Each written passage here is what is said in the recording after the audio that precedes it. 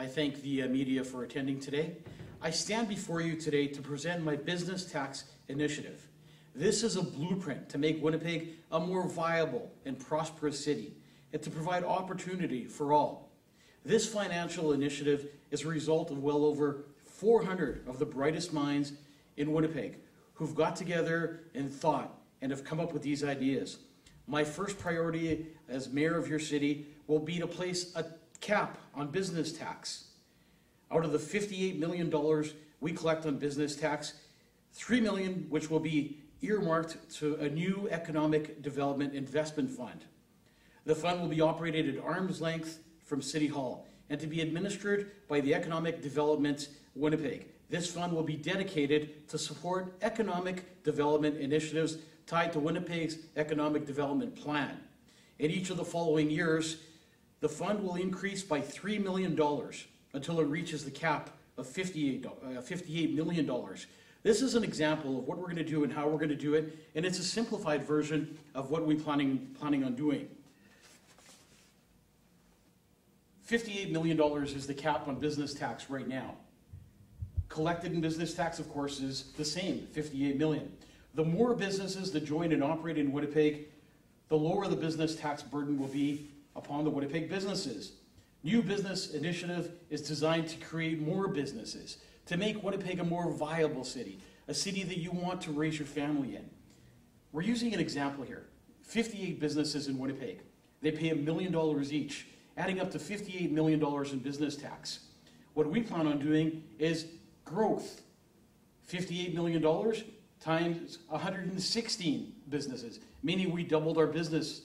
Our business tax will now go down to $500,000. That's $500,000 less. In year 3, the cap is still at $58 million. We've gone up to 232 businesses. Your business tax now went from $1 million to $250,000. And a final example is $58 million at a capped rate, 464 businesses, $125,000 in business tax. Now this is doing more than just capping business tax. It's making us have a booming economy where we can put our kids to work.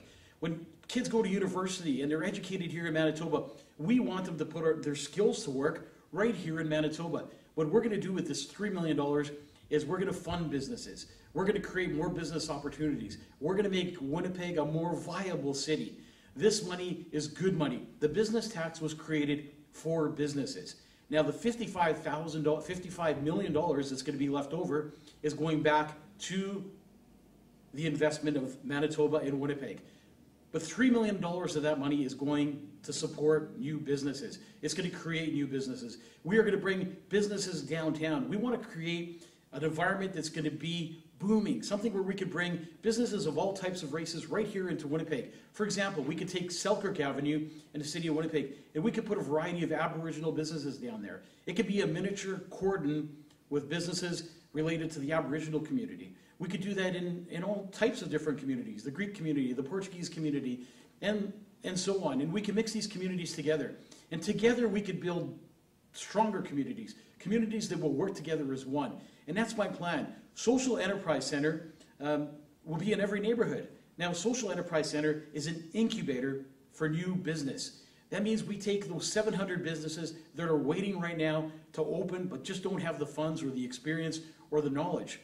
We're going to train them, we're going to teach them, and we're going to make sure they're viable businesses. We want businesses to grow, and we want our city to grow. It's also going to do a lot for the employment of the city of Winnipeg. We're going to employ more people, and we have more people employed. That means we have a more vibrant city, and that is our plan.